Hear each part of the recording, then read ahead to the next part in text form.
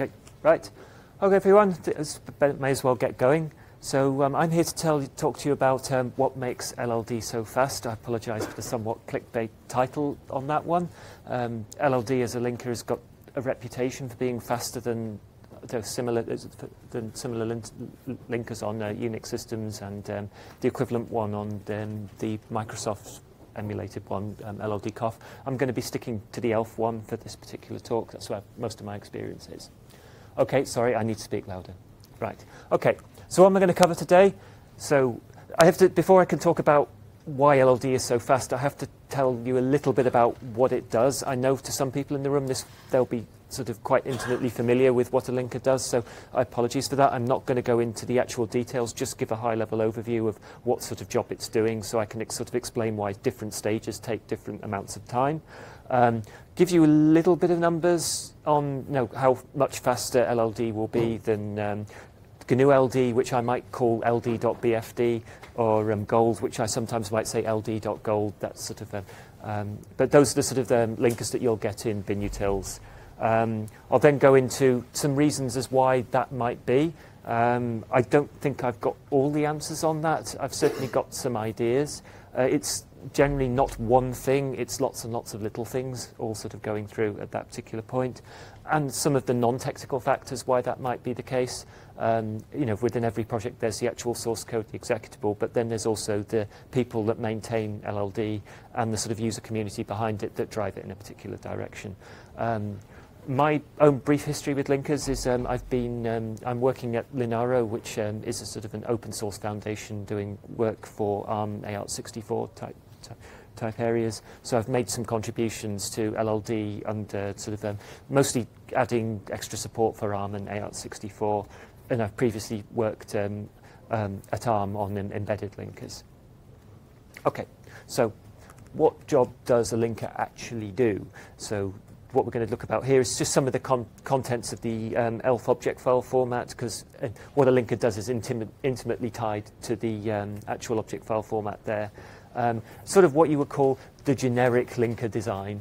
It's kind of like there's not that many ways you could actually write a linker that would make any sense. So most linkers will follow one form of that design. And a little bit about the individual steps. So apologies, I'm going to run through this stuff relatively quickly because it's relatively obvious to a lot of you.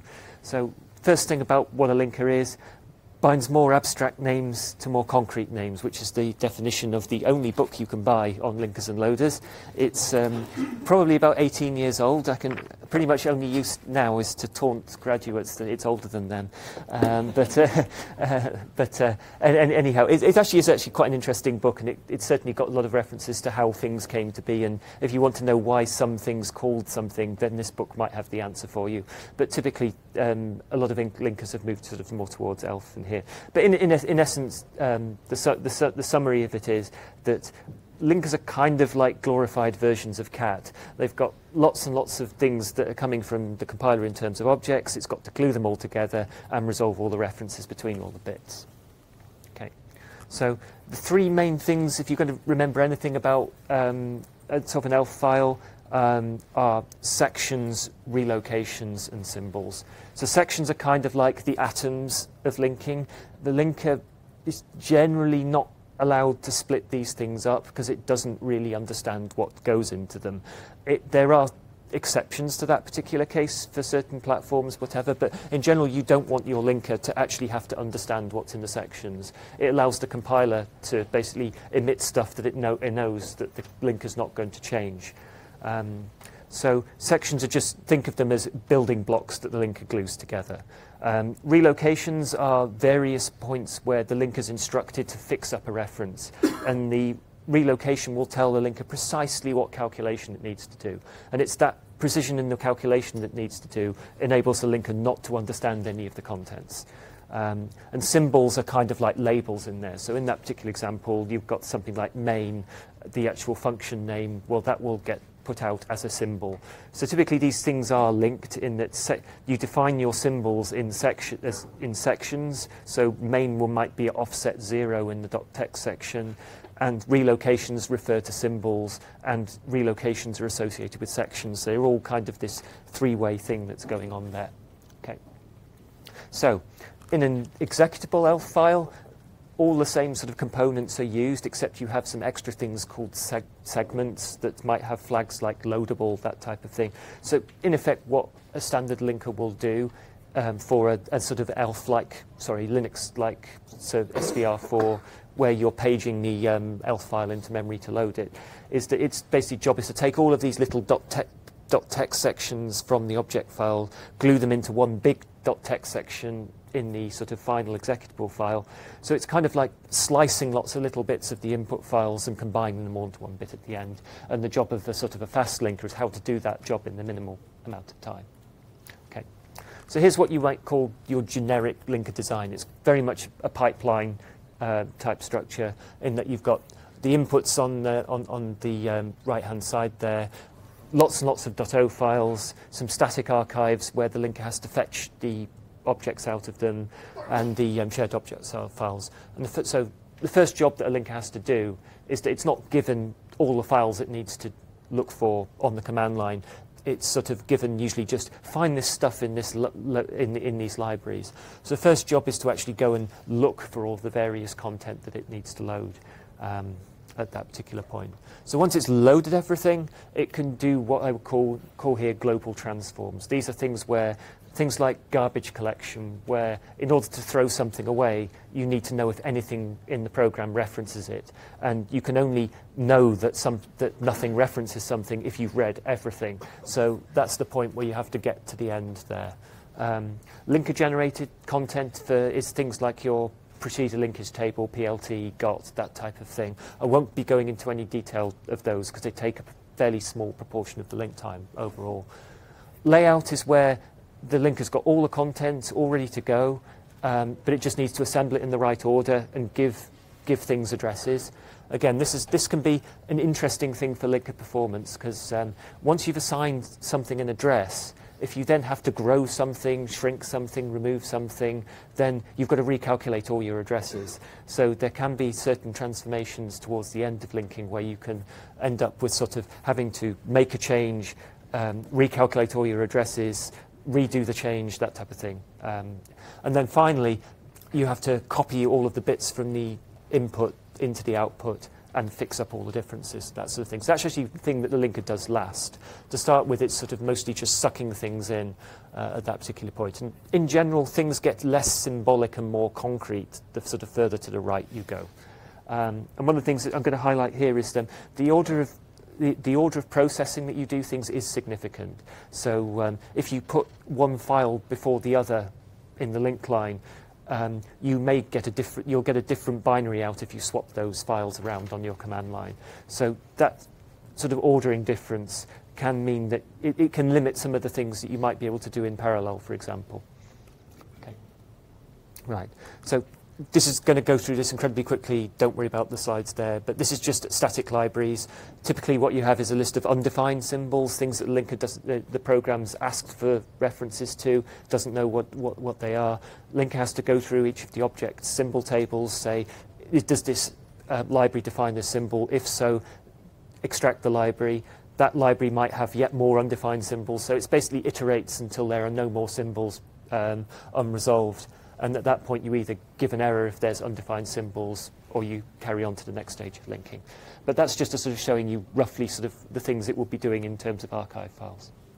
Okay. So this is what the sort of internal state of a linker will look like after it's read in all of the stuff. It's kind of like this directed graph. I deliberately say not acyclic because you can get cycles within in here of sort of input sections that reference other sections. So one of those might be your main function in one of the sections, and it might call out to printf, which will be in another section, that type of thing. I've put a section up the top right there that's unreachable. This is kind of how linker garbage collection works. It'll start from an entry point, trace out all of the relocations, see if it can find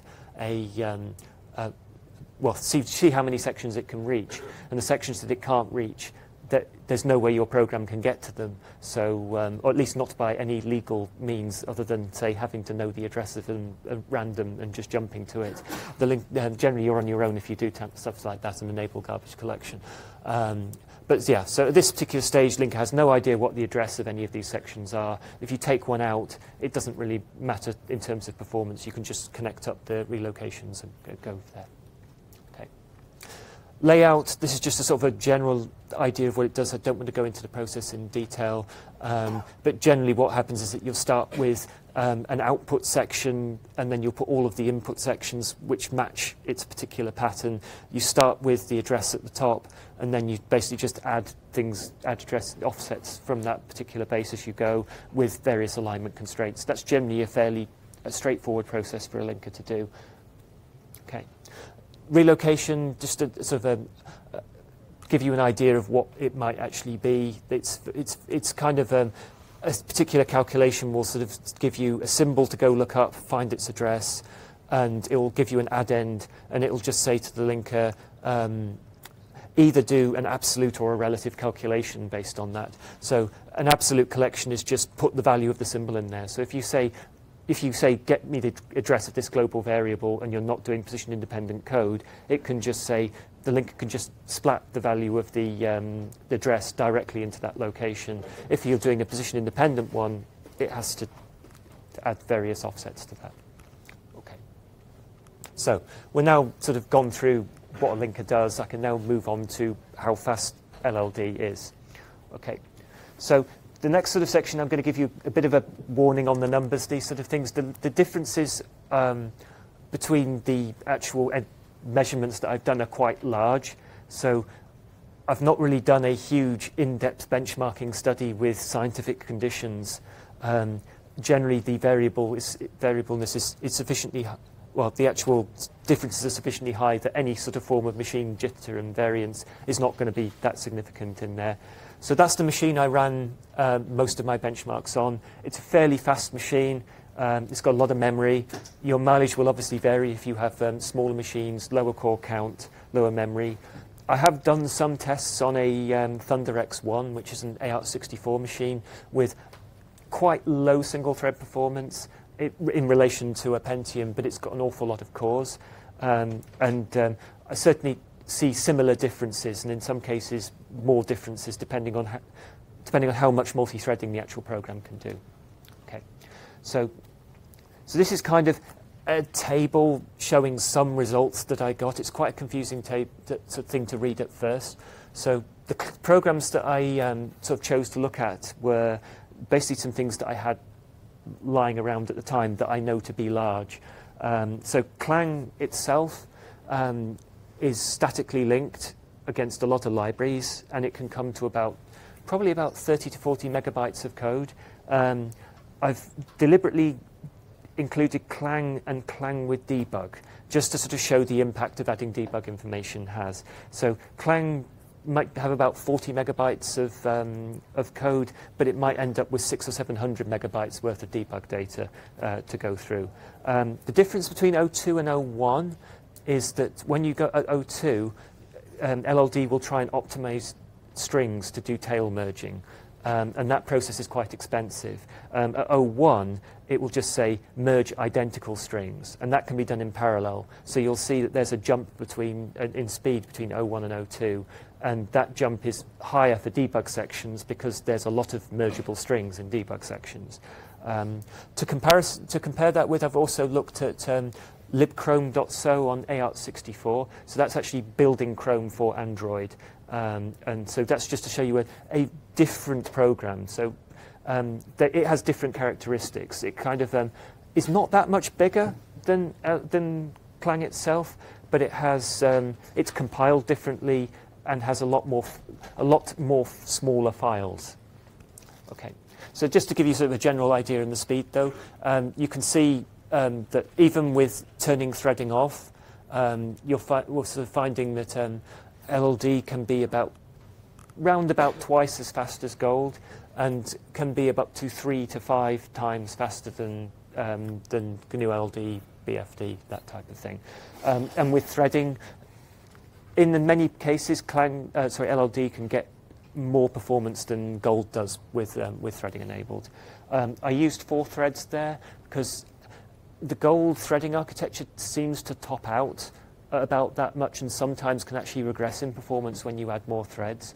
I use the value that the Chrome linker scripts use there on the assumption that they've done their benchmarking and decided that 4 was the best one to go for that particular program. Okay. So it would be really great if every single program had exactly the same pattern of accesses, so I could say this bit of the linker is where the problem is. Unfortunately, there's various different stages and that are sort of basically hit by different programs. So, for example, if you do F function sections, which basically compiles every function in its own section, which makes it easier for the linker to throw away unused functions, that can if you've got, say, 10 functions in each object file, that can multiply the number of sections the linker has to deal with by 10. So it does change the characteristics somewhat. And debug data, as I said before, adds a huge amount of actual, generally quite simple information to process, but it also can sort of affect various different points of link time. And C++ programs are generally more challenging to link than C due to the extra sort of ELF facilities that they use. Okay, so what I've got here is a very rough indication of some of the numbers of components here. So this is just, these are approximations and I've rounded them very aggressively here, but of the order of 2,000 object files, you might get round about 500,000 symbols, which if you think that you've got for every file, there might be, say, 5 functions. Each of these will have a symbol. Each section will have a symbol, that type of thing. So you can see how these things might scale in that sort of way. You'll notice that the number of relocations is very much higher than the number of symbols. Typically, that will be that each function might call, say, 3 or 4 functions, might reference some global data, so you might end up with, you're going to average more of those per function than you will symbols. And there you go. In the actual final amount in terms of data, I actually probably underestimated how much the actual size of the program was. It says 80 here. Okay, so when I add debug data on here, I've gained about 100,000 extra sections, 100,000 symbols, and I've 100 million relocations and 1.6 gigabytes worth of data. So if you're wondering why your link has suddenly got slow, chances are you've enabled debug. And it's often if anyone's ever tried to build LLVM by default on a machine with multiple cores, and basically the make system will use as many cores as it can, and because LLVM's linked statically and all the libraries are linked statically, and there's lots of things that are almost as big as Clang, you'll basically saturate even a 32 gig machine and bring it to its knees horribly. So there are special facilities in the LLVM build system to limit the number of parallel links that you can do. Okay, so libchrome, this is just a sort of comparison. You can see instead of 2,000 files, we've suddenly got 21,000 files, and we've got millions of sections and symbols. But a similar number of relocations. So I think this just means it's compiled F function sections, so that sort of thing's a bit different. Okay, but so we've got about a similar size of program, maybe slightly bigger. Okay, so this is what happens with Clang and debug. So this is sort of basically me putting some timers into LLD to find out some of these things, and I've highlighted some of the bigger issues. So I don't know whether I've caught absolutely everything here.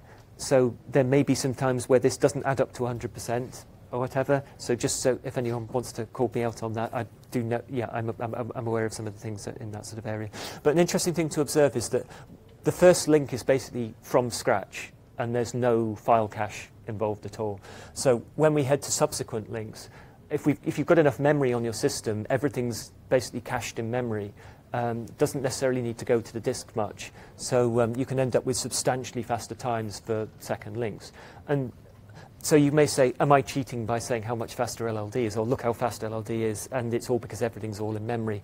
But typically, for the way most people use it, it's not their end-to-end build that's important, because that might even get run overnight. It's your incremental build. It's like, I've changed something in one object file, I'm going to relink, I don't want to wait for 10 minutes.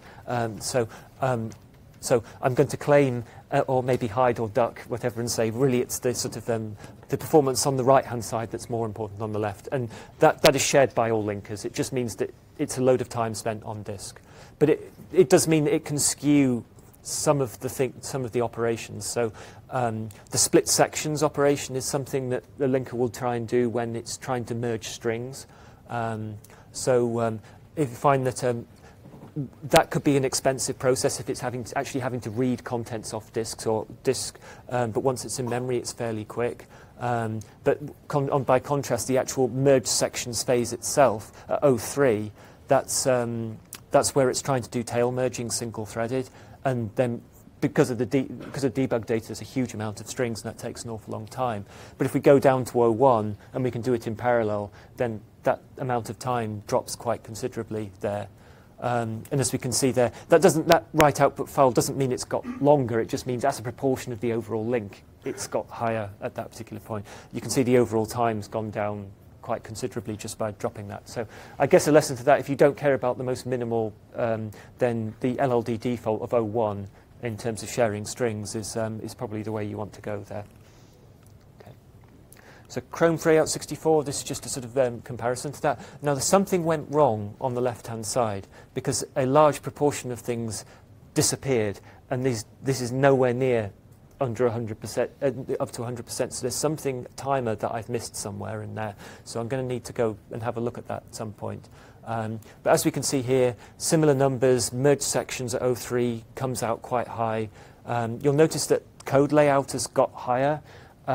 So part of that is down to AOUT64 being slightly more complicated there, in that you have things like thunks, where you've got to basically extend the range of branches, and you've also got the, in this particular build, the fix for the Cortex-A53 erratum is on, and so that means scanning bits of the code, which can slow things down. As a word of warning, one of the things I did try was Chrome for AOUTS32, and by default, that on Gold and BFD, it turns on the fix for the Cortex-A8, and that particular thing took 60% of the link time up on GNU-LD. So if you don't know your program's never going to run on a very old Cortex-A8, then disable that workaround for faster GNU-LD performance. Okay. So I've gone through just some of the numbers to sort of show you roughly what the sort of speed sort of differences are, and then we'll look to, well, why that might be. Okay. So one of the things that you have to do if you're going to build any program that's fast is look at the characteristics of that particular program. So every linker that you write is going to have to splice a lot of data from a large number of files into one file. There's something called smart format dumb linker. That's the idea that the linker doesn't need to understand what's in a section. It just operates on those sections. So any optimization you write is going to have to run on a large amount of data without choking on it. So that generally means, I guess, at least being aware of the number of iterations, making sure your algorithms don't go n squared when they're going to be large inputs, that type of thing. Typically, most algorithms that a linker will come across are fairly simple. So the other interesting thing is that the internal representation, unlike a compiler, when you start off with an AST and then you might change it to one, basically the LOVMIR, then you go to MIR, then to MC. So your internal representation is changing about 5 times, and you don't go back to the previous one, so you can dump the previous one from memory. The sections and relocations and symbols stay all the way to the end, and it's very difficult to throw memory away. Okay. And there's probably more opportunity within stages of the pipeline to do parallelism. You would have thought to start with, well, can I do a sort of an incremental thing where I kind of try and link as much as I can as my first object file, then add the second one? In theory, you could do that, but probably the amount of bookkeeping that you'd have to do to make that work will probably not make it worthwhile in the end. Okay. So abstractions that LLD uses. So this is kind of the contrast to BFD, because BFD kind of has a file format that abstracts between like 3 or 4 different file formats that were around back at that time. LLD concentrates on just ELF. So LLD also, in contrast to a lot of other LLVM programs, it's structured as a program first, a set of reusable libraries second. If you want to use LLD as a library, you're effectively wrapping the program. That has caused some controversy at times, because some people want a more LLVM-like design. But in general, no one's yet come up with a use case that really would benefit that yet. So things may change if somebody does come up with that use case, but no one's done that at that particular point. Okay. So, yeah. The linker-generated content is actually represented as fragments of input section, which we call synthetic sections. That's as opposed to creating them as the output. That doesn't sound that significant, but that can make things like adding thunks for certain types of architectures much, much faster. Okay, I'll skip the rest of those for time. Okay. So another thing this is just something, I don't need to go through that list. This is very much saying there's an ADT library that LLVM provides with many optimized versions of common data structures. So LLD can get a strong leg up in performance just by using those and not having to use the standard library types. Okay, so the bit I mentioned earlier on about memory management. So what this effectively means is that you're reading an awful lot of memory or allocating an awful lot of memory towards the start of the program, and then you can't free it until you've written the data out at the end. So this is kind of ideal for a region-based memory allocator, which is in effect saying, allocate me this large block of memory, and then just increment the pointer every time you do an allocation. And because you don't need to throw any individual bit away, you can just throw the whole lot away at the end. Then you can make memory allocation very fast. I do believe Gold still uses malloc and free, and you can see that in the performance profile at the end. So this does make a difference. Now, one of the caveats of this region-based memory allocator that LLD uses, I don't think it's thread safe. At least I couldn't see any evidence that it was thread safe. So that means if in any sort of parallel bits you can't allocate memory, which then influences how it does parallelism. Okay. So parallelism in linking. So this is some of the opportunities that you might have here. So you can potentially use it when you're trying to read the input files. Unfortunately, because order of processing is significant, you kind of have to do quite a lot of bookkeeping to make sure that everything will come out deterministic in the end. So LLD chooses not to do that. It just chooses to do that single-threaded. And as we looked before, that part of linking wasn't taking the highest amount of time. So even parallelizing that wouldn't save you an awful lot of time. Global transforms, a lot of those are fairly cheap. Some of them can be quite expensive. So things like ICF, identical code folding, and string merging, those can be quite expensive, but they're also quite difficult to parallelize. But LLD has spent the effort to parallelize those algorithms, or at least parts of them, to sort of get as much of performance out there as possible. You could, in theory, do layout some addresses in parallel, but again, you're increasing the amount of bookkeeping, and it's not an awful lot of link time anyway, so there's not another point. Towards the end here, where we've got the copying the sections, once you've actually done all of your layout, calculating any individual relocation is independent of any other, so you can do that whole lot at the end in parallel, and that's where the vast majority of your time saved by doing parallel linking comes from. And that's particularly visible when you've got a huge amount of debug data, which is the parallel bits are it's a huge load of stuff that you just have to copy. So you can just basically blat that out in parallel across multiple threads very easily. Okay. So yeah, the general rules for LLD's threading model is keep it as simple as possible. We don't want a complicated task-based system like Gold has. In effect, all we actually use is parallel for each, which in effect runs a function on an independent set of data. We can't allocate any memory on there. We can't share states in there. But in effect, what we have to do is, whenever we do that, we have to basically have single-threaded bits that put all the data into independent parts, and then call parallel for each on those parts. And we find that model has worked quite well for us at the moment. And typically, LLD gets a higher degree of parallelism out of things than Gold's sort of worker threads and tasks do. Okay. So here's just an example of how things might be parallelized. So I'm going to have to go through this really quickly. Identical code folding. Basically, it's looking for functions that are binary identical so they can be merged into one. So in this particular example, you can kind of see F1 and G1 are the same, F2 and G2 are the same, H1 and H2 are slightly different, so they can't be merged. So in effect, there's a sort of it's kind of like the algorithm has to sort of find equivalence classes amongst functions and then merge the functions within those equivalence classes. So I'm probably not going to get a time to go through this. It's probably best I leave that to look out for. There is actually a huge comment in the LLD source code to go through there. But what I was going to do here was just basically say, this is kind of how you can split up an algorithm into bit to go through. Okay, we've got time for questions. I've got not many more. I've only got 2 more slides, so I'll go through here.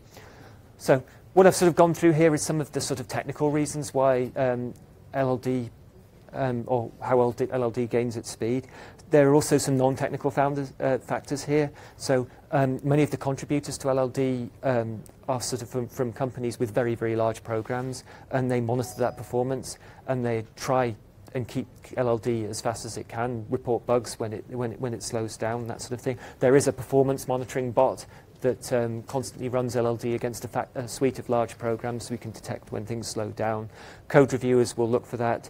And I guess then there's something that can cause controversy is particularly when people want features added and the upstream will say no, because either you can do it some other way or whatever.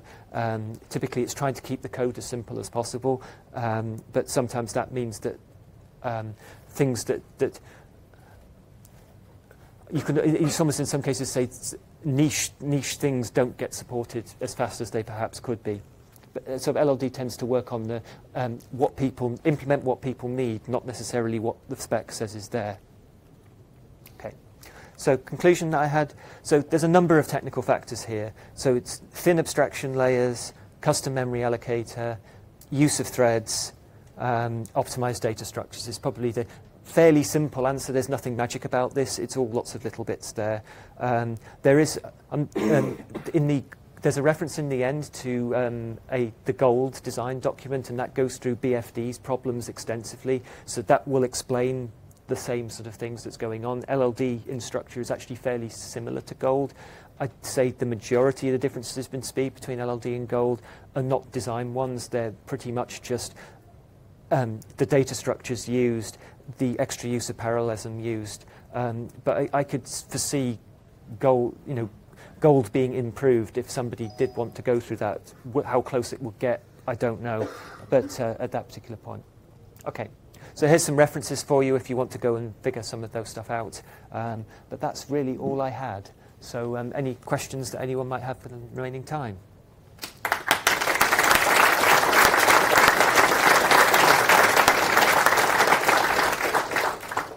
Okay, hello.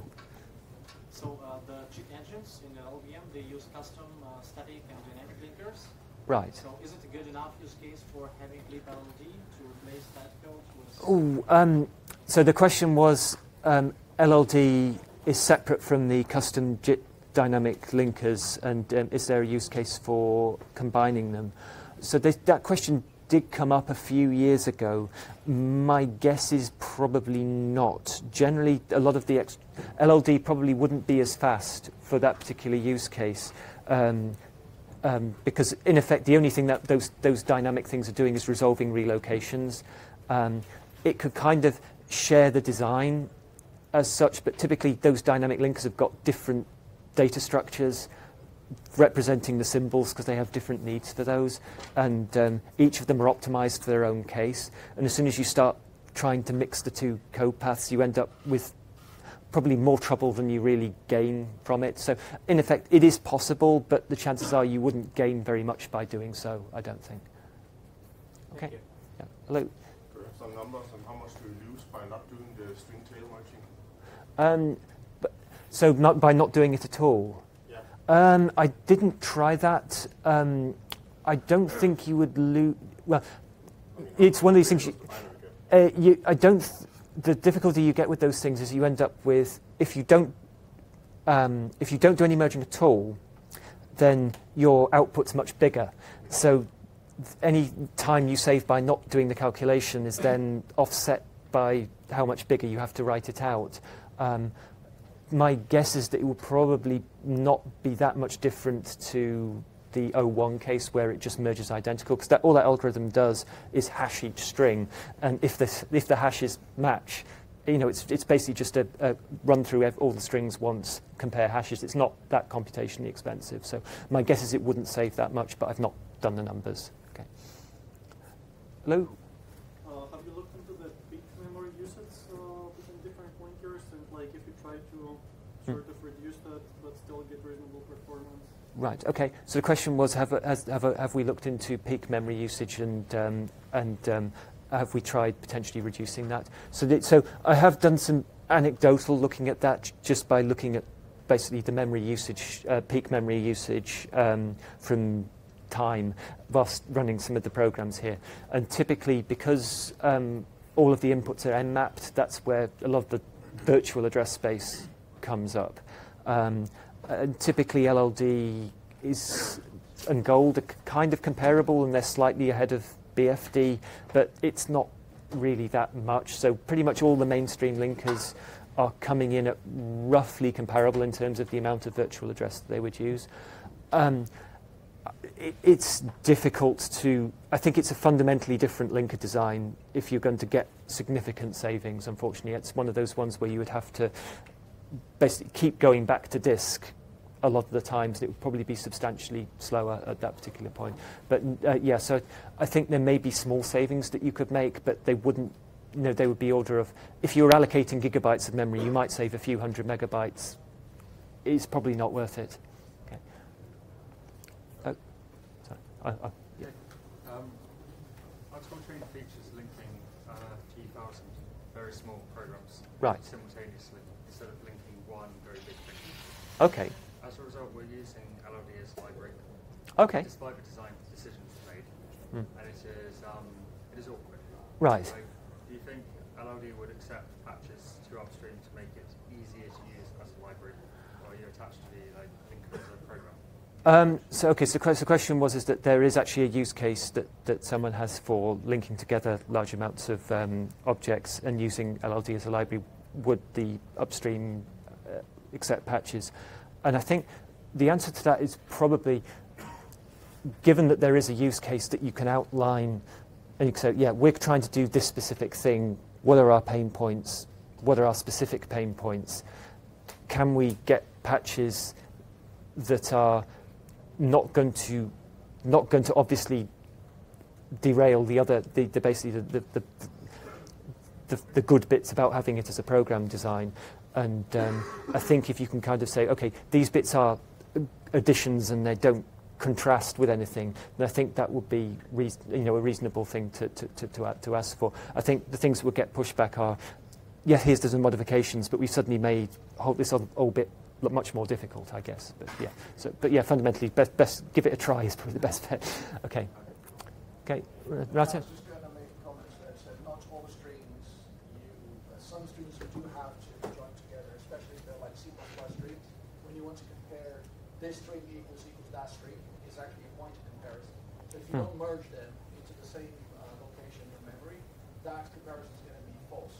And then this is what you expect. And so the question was about there's some strings that you have to merge for pointer equality. Well, in the actual strings that we're talking about that go into these particular merge sections, these are things like string literals that you don't take the address of, or you're not supposed to take the address of, or their debug names. So yeah, I think basically in terms of ELFs allows you to not do the optimization. But yeah, I do know what you mean. The stuff that the address is taken, they can't go in those sections basically. Okay. If that's the last question, well, thank you very much for listening.